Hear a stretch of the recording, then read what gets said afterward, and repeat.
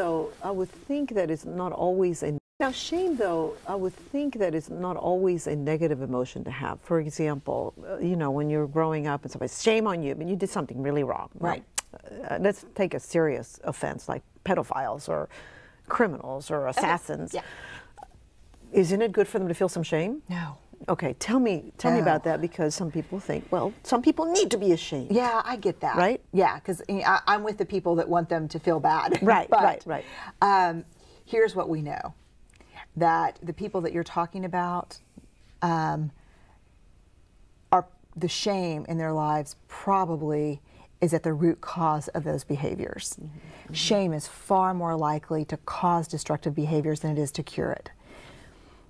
What we know is that shame is highly correlated with addiction, violence, aggression, bullying. It's not helpful to be ashamed for this reason, and I think this is really a core thing that we need to get our heads and hearts around as a culture. Shame corrodes the part of us that believes we can change.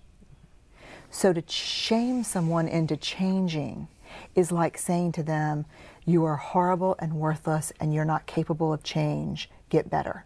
Mm-hmm. Right. Now guilt on the other hand, how are you going to get better, right? Guilt, big fan of guilt.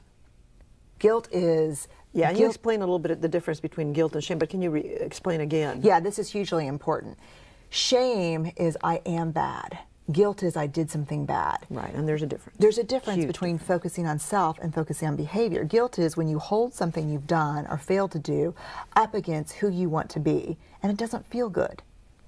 But what we know is when people make amends or change behaviors or apologize authentically, guilt is the motivator for that. We rarely see shame. Interesting. Right. So people should feel guilty as opposed to feel ashamed, is what you're saying, if they did something wrong, because there's a difference between the person and the action. Absolutely. You like to call yourself more a vulnerability researcher than a shame researcher. Why is that? What does vulnerability have to do with all of this?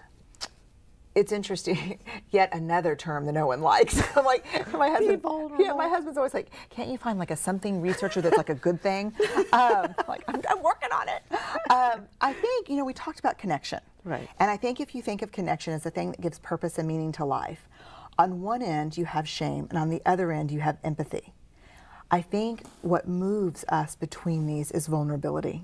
Interesting, okay. Vulnerability is about how do we sit with uncertainty? How do we sit with fear?